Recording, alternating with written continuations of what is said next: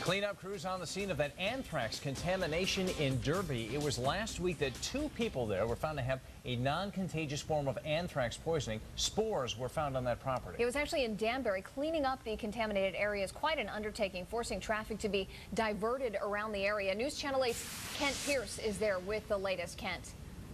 And Sonia, you can see that Peyton Aram Road back here is closed right now. It was closed yesterday. It'll be closed during the day for the next couple of days because they are starting to clean up those anthrax spores. The spores were found last week in a house in a barn just down the road there. An African drum maker was working with untreated animal hides in the barn. Those hides had anthrax spores on them. That drum maker and a family member got cutaneous or skin anthrax that way.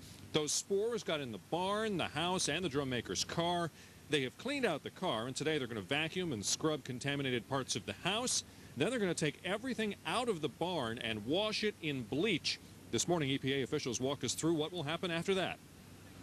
Once the shed is empty, we're going to send people in protective gear and get the old scrub brushes out and just wash the whole place down, do some power washing, and then we're going to sample it. Sample it meaning test it for spores. The hope is the cleanup wraps up by midday Sunday. Then the samples get sent to the lab. Takes a few days to get the test back, but if the tests come back clean, then the cleanup was a success and the house is safe.